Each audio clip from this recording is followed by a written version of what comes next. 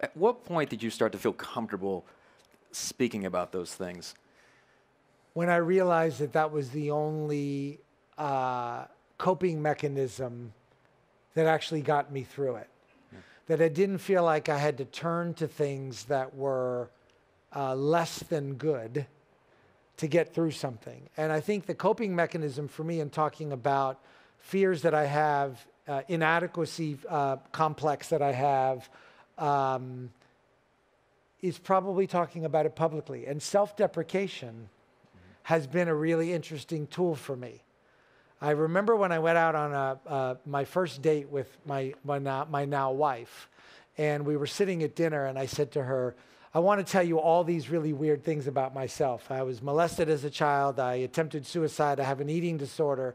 And my now wife said to me, it's obvious to me why you are single. This is not exactly the best way to lead and start a relationship. And my response was, well, that's one way to look at it. But if I tell you all of my warts, if I show you all of my warts up front, do I gain your trust?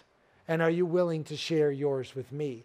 And self-deprecation, whether it's on the show, which has really changed for me, or whether it's in an environment like this, has been a coping mechanism so that when I leave here, how I'm feeling inside talking to you about this right now can at least be suppressed.